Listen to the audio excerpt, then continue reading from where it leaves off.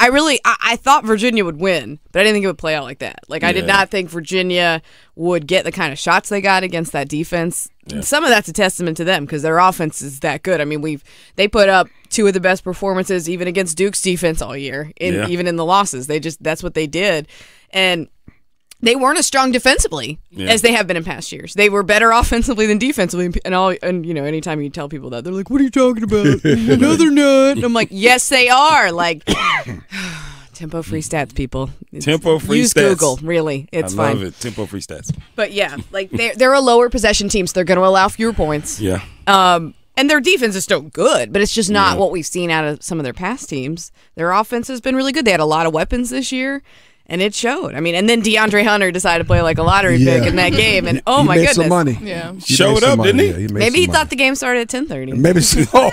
It felt like it did for both games. His second half, he played pretty but he was well. so dominant in the second half of that game against Texas, and he shut down Culver on the other end. Like, I know. Oh man, it was like, oh, that's why. Oh, so you are good. It's like, oh, that's why you're a lottery pick. Yes, I remember now. Yeah, he played well. He played very well though. So yeah, but it's good. So this puts the cap on Tony Bennett's what the guy probably from ruins to redemption.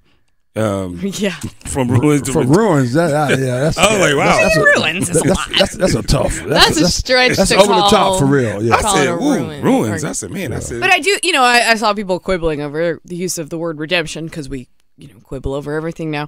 I mean, but of course, I mean, like I think that's an accurate enough word to use there, and it's finally a way that we're using it where it's not like so-and-so got arrested and they have a redemption story now because they overcame this adversity. At least we're using it correctly and in a way that makes some sense. I mean, yeah, they're not going from like last to first or anything, but I mean, most teams wouldn't do that. So to go through what they went through and to suffer that embarrassment, and that is, I mean, that's the ultimate embarrassment. It doesn't get worse than that.